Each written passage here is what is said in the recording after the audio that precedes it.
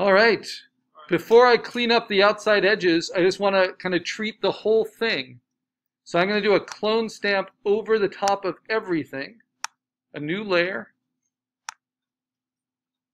over and outside, even my head grouping. There we go. Mark it red. Call it clone. Use the tool. And if there's any place I feel like it needs some of the color, some of the texture from somewhere else, this is a safe way to put it. So let's say on the tail, which is something I haven't messed with much at all, I can bring a little bit of that tail color into the head. And I'm doing this with a 46% opacity. And I'm using Option to move my target.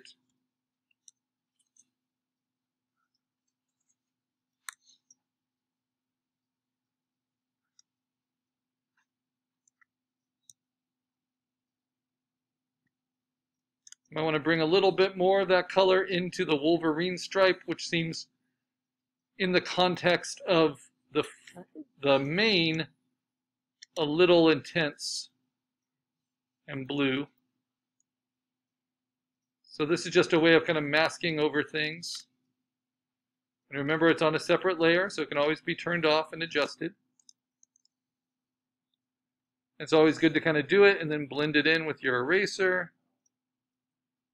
Soft edged.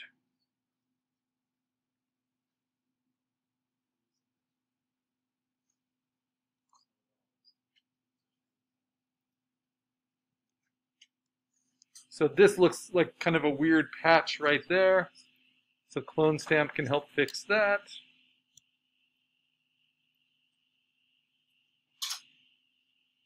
Kind of even it out.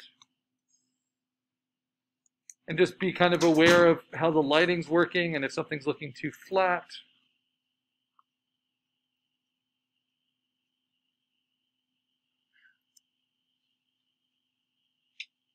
It takes a lot of patience and observation and a lot of drawing and painting and color theory to understand light logic and how to make all the illusions really believable. But you just want to pay attention. In digital art, you have the great option of seeing if what you're doing is helping or not. And if it's not, try something else. That's why I do these on layers that I can take back.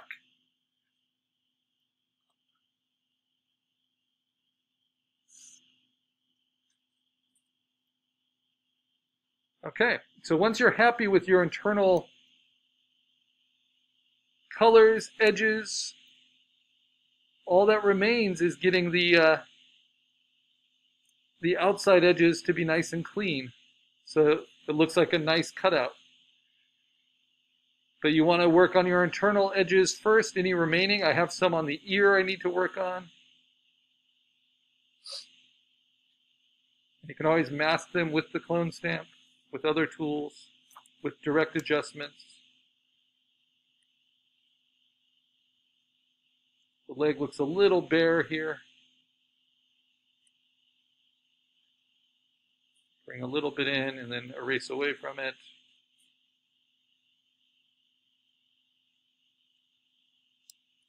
And sometimes what you're correcting are things from the actual reference photos.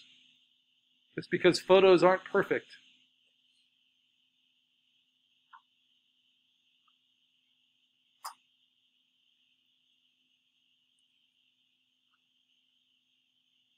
All right.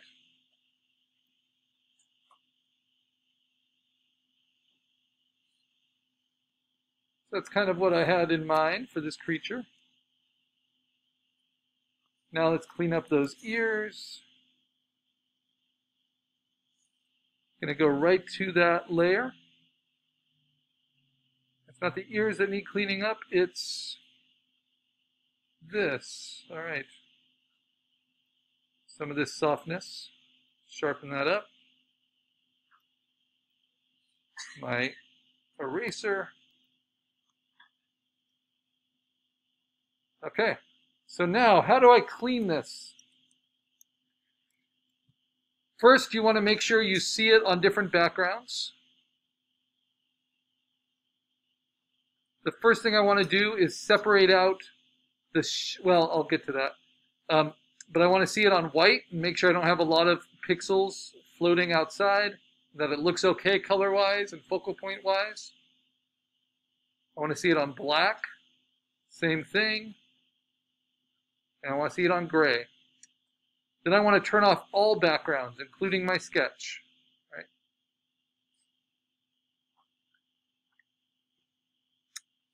Now, with the exception of my leaf here, everything else, the edges are in that layer. So for my fern kind of mane, I'm going to turn off the effects just for the time being, so that's nice and sharp already. Now that that's turned off, because I can always turn that back on, and I'll show you when I do. Now I'm going to go to my very top layer, and I'm going to hold down Option, and I'm going to go to Layer and say Merge Visible. Notice my background is turned off, and that will give me, and then I'm going to turn off every other layer.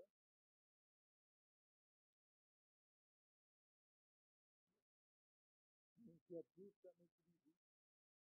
except for the effects on my mane.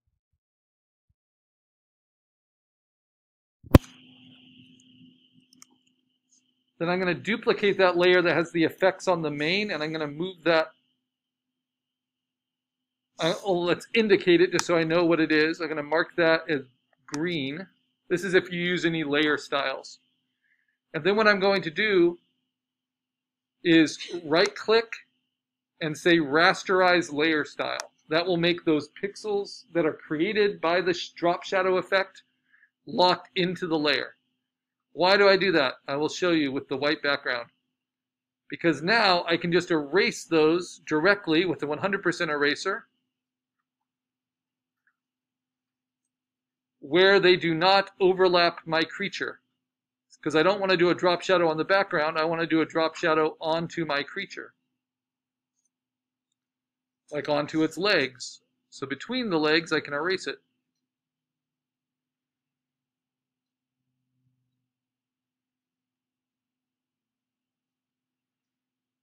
I think that will make more sense as I start to clean this up. Okay, then I'm going to move that layer right underneath my merged layer. So this is what I have, right?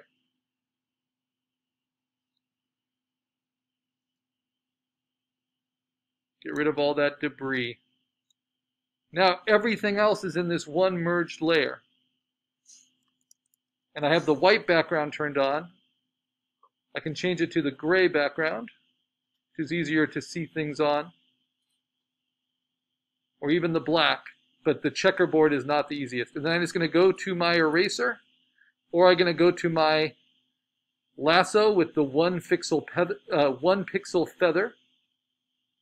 And I'm on my merged layer here. I'm just going to start cutting it out cleanly.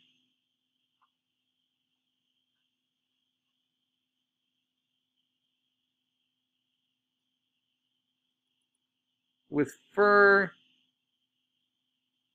and whiskers, there's going to be little jogs out I sometimes have to make. Organic stuff is messy, and I can do it in chunks like this. And then hit delete. But I want a nice clean cutout for what we're going to do with this creature. I'm going to cut around the teeth.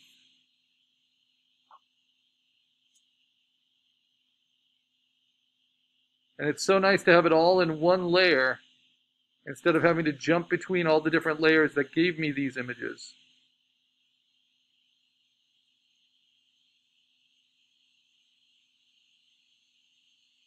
He has a little bit of fur as a beard. He's got these little whiskers. Trying to jog around all of those with my lasso tool with the one pixel feather. In chunks.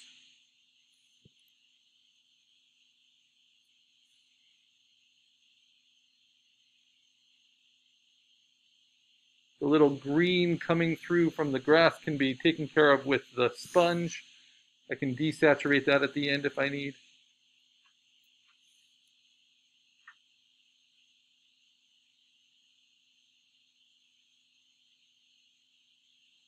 And it's funny, even though the fern mane was kind of nicely cut out on its own, it made it look a little too flat and even. So cutting it out with the 1 pixel feather, along with everything else, will make it look more believable as part of this creature. And again, I have to define my own edges here to delete them out. And this is a safe way to do it because this is a merged copy. So I'm not actually deleting any pixels from the original source layers.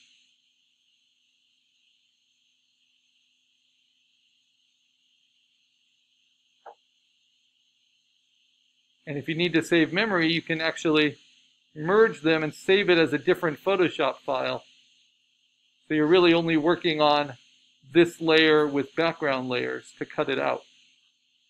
But you have another Photoshop file that has all of the source files in it, if you wanted to go back.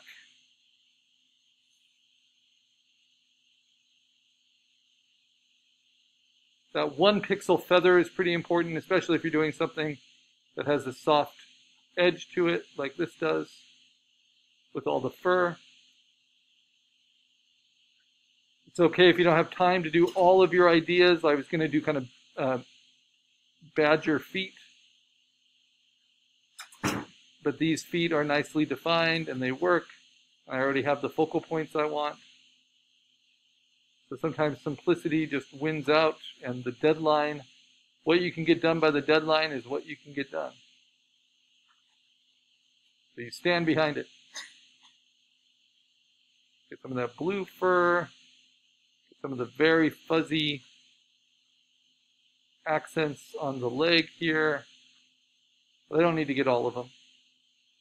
I get to kind of draw my own edges, like a sticker that we're going to then put into an environment. So to finish off this assignment, you need to post your sketch, your skeletal template sketch.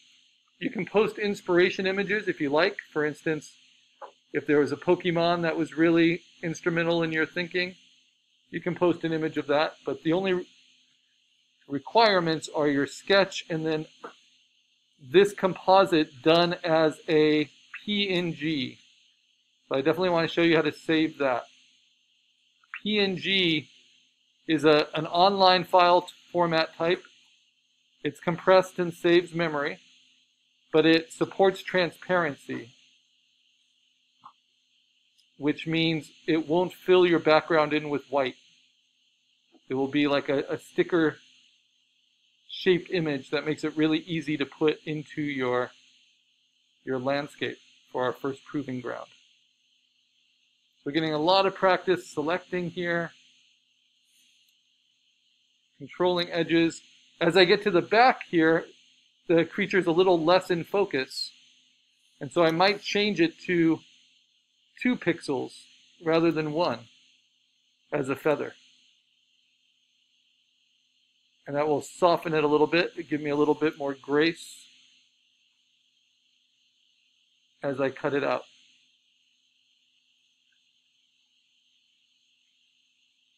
Make sure you close your selections. Oh, it's too much.